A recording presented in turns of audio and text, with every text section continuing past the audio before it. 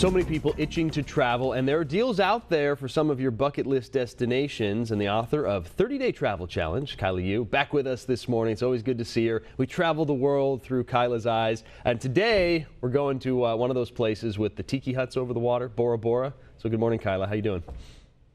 Hey, how are you? Yeah, today we're headed to Bora Bora, kind of one of the ultimate bucket list destinations. And it's truly one of the most beautiful places in the world. It's like a small island. It's only about 6 miles long and 2 miles wide. And it's in the middle, there's a dormant volcano and lush jungle. And then most importantly, there's the gorgeous lagoon sanctuary. It is beautiful. We're seeing some of the video now. So tell us, obviously, there's beautiful places to stay everywhere, but what's your top pick? If you're headed to Bora Bora, you got to stay at the Four Seasons Bora Bora. Just make the splurge. There's no comparison. And it's so glamorous when you land at the airport because you have to take a boat to get to any of your hotels. So they're super secluded. You grab your luggage, you jump on the boat, and you jet over to your hotel. And then when you get there, you got the overwater bungalows, which are incomparable. And they're famous in Bora Bora because they were invented in an island nearby in Moorea. So it's the home birthplace of these overwater bungalows where you could just walk onto your balcony, see a stingray floating by, and jump in and join him. Now, when we think Bora Bora, you think you might have to jump on like 9 flights to get there, but it's actually not that difficult, right?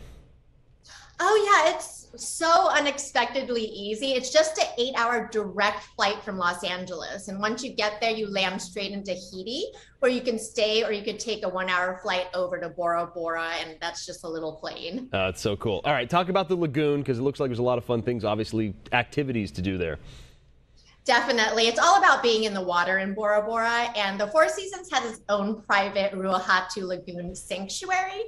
There's over 100 different marine species that live in there, and they have their own marine biologist on site. So you can schedule a scuba or a snorkeling session with her, and she'll point out the octopus and the stingrays and all the different kinds of fish.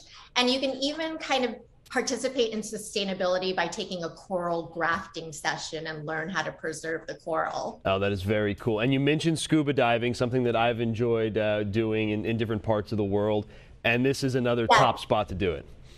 It's definitely a top spot. The visibility is really crazy. I went out with a company called Top Dive, and Arnold is the best scuba diving instructor everywhere. He'll take you around, show you. We're really in Bora Bora to see the manta rays. They're 8 foot long, and they just come out floating out of nowhere like a ghost. And it's just like so calming and meditative to like swim underneath and around.